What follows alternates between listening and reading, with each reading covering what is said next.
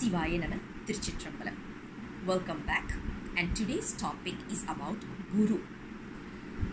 In today's life, anyone and everyone we see in our life, we are just calling them as a Guru. Is it right? How to answer this using our saints' words, which is the text from Tirumurai itself. That is what we are going to analyze for today. Imagine you are giving me a book. I'm able to internalize the book. I'm able to come up with a clear concept of that, and I'm able to articulate it in a very interesting and in an attractive manner. I'm not going to be called as a guru over there, rather I'm a speaker.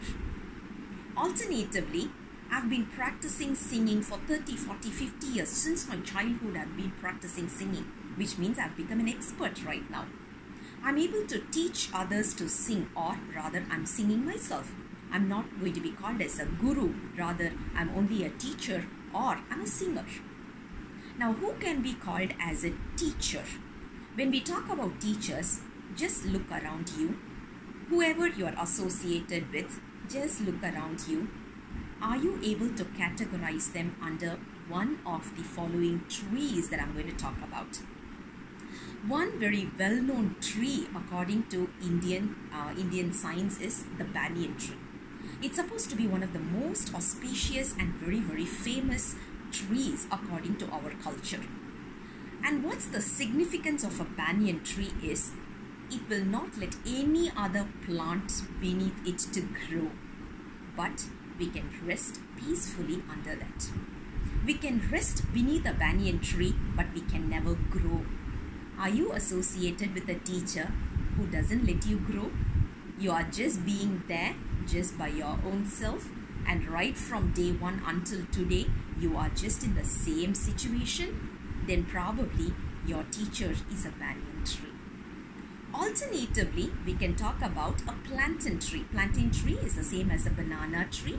So when you talk about a banana plant, rather, if you look at it, the characteristics of a banana or a plantain tree is, it doesn't let other plants grow, but rather it lets its own shoot to grow, which means we are talking about more like a nepotism.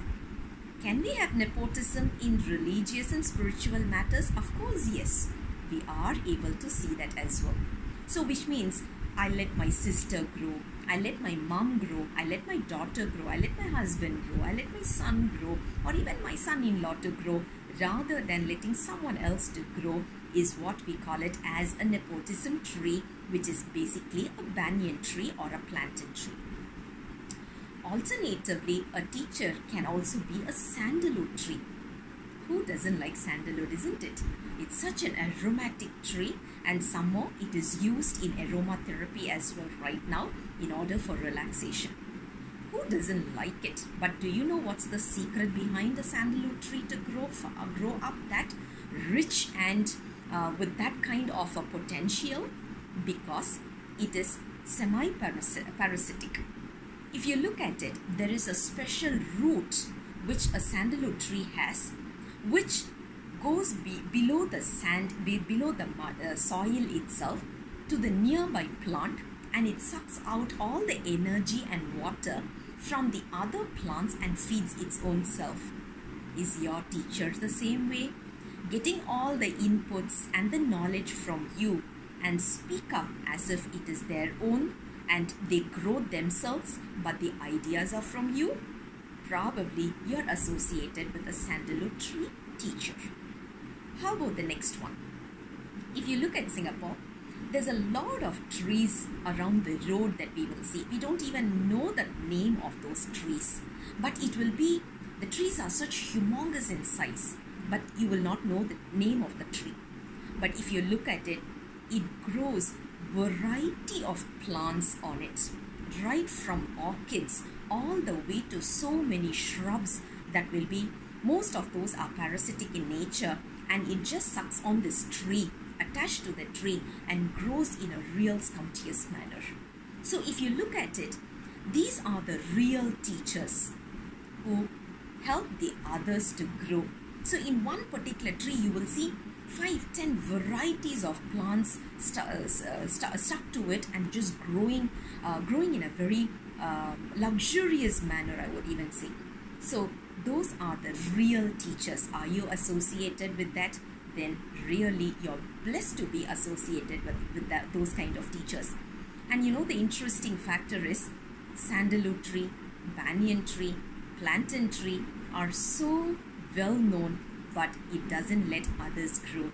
Whereas when we talk about these trees where the names are even not known, but they let others grow, and these are the real teachers around us, we have to be associated only with such teachers so that we can see a magnificent growth in our spiritual life as well.